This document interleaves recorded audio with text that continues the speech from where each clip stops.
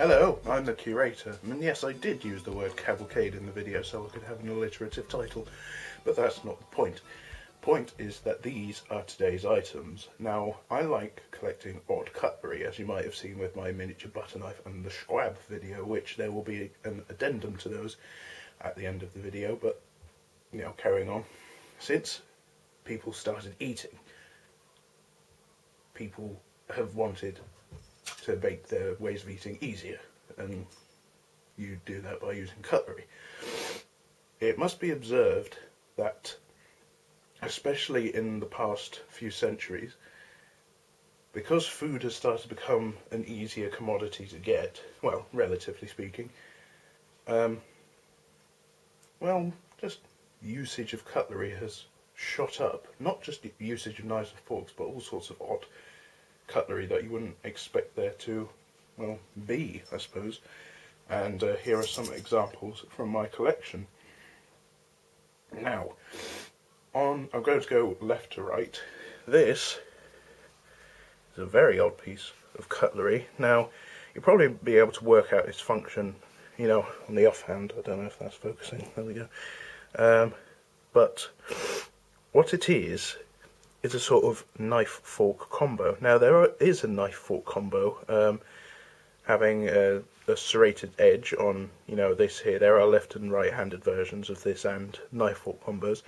The knife-fork combo is called a nork. Now, a British slang word for breasts is norks, so it's either a knife-fork combo or a single breast, which I don't know why you would refer to a single breast.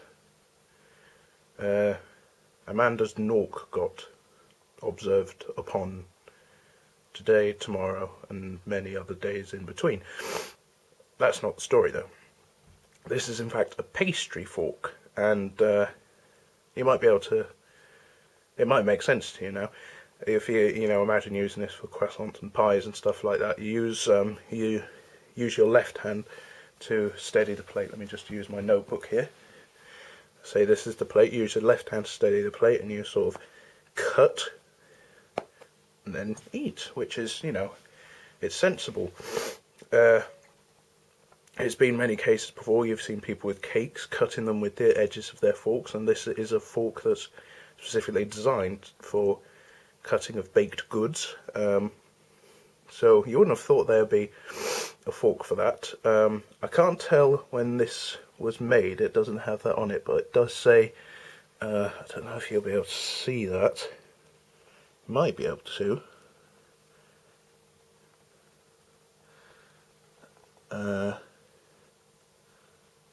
Stainless steel, Hong Kong, profile. Yeah, you can see that, that's right.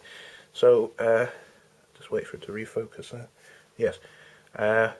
This is a pastry fork, and after this video I shall certainly be using this a lot more, because I do enjoy croissants and pain au chocolat and brioche, and this is sort of the ideal thing for it.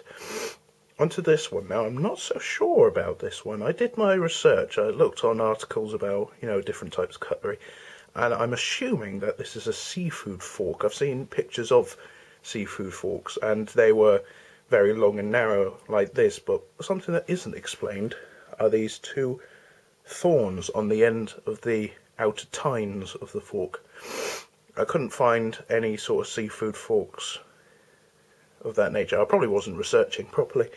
Again, I'll just keep my hand here. I probably wasn't researching properly, but yes, seafood fork, I'm guessing, because it's so long. I suppose you could use the thorns on the side for... I don't eat seafood or any type of meat, so I wouldn't know myself, but you use it for scooping out the inside, I suppose, you know, hook, scoop, you know, prod out, I'm guessing.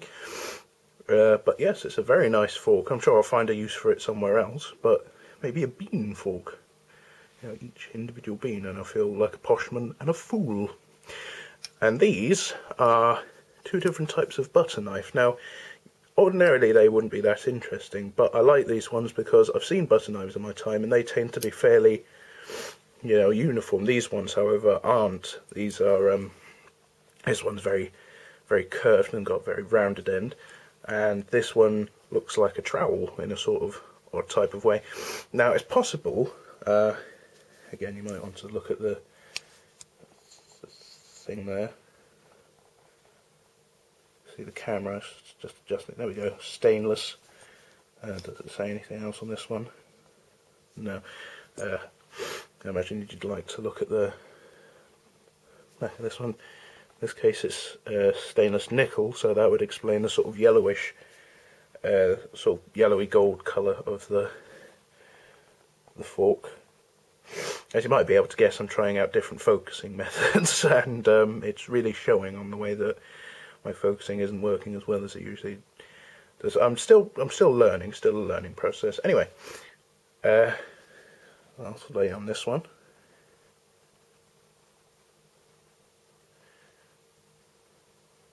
Stainless, foreign. Oh, it's from foreign lands, and it's going to take all of our many jobs, despite the fact that it's a butter knife.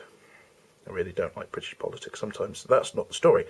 The story is it's got a pointy end, and I've looked up butter knife etiquette, and it's possible that this one could be a master and this one could be an individual, or the other way around, or they might not be at all. But butter knives, I found out there's a master and an individual, which makes sense because say you're spreading butter on toast, or something that could contaminate the butter. You have the master knife to cut off your individual butter pats, and then the individual knife that you get given.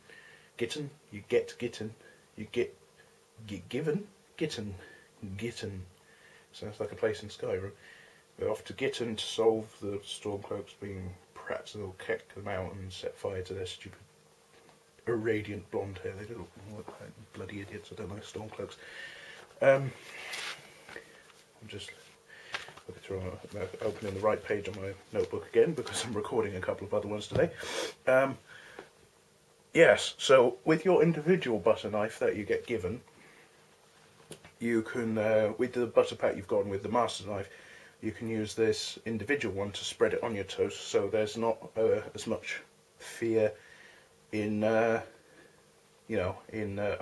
contamination of butter, because we've all, everyone who's eaten toast, or especially burnt toast, is known to open, their butter things, seen all the little black specks, and it's not really a big direct problem, but, it's there.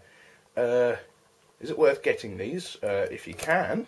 I mean, it'd be nice to have a little bit, a couple of, especially this one, because this one actually has proper use even today. It's not like archaic thing. It could be used by the common person, because, even the most common of people eats cake. So yeah, if you can find interesting cutlery, do. I shall try and find more. And I've just realised, instead of Cavalcade, I could have used Collection at the end of this video. Anyway, bye-bye. Thank you for watching. Bye-bye. Bye-bye. Goodbye.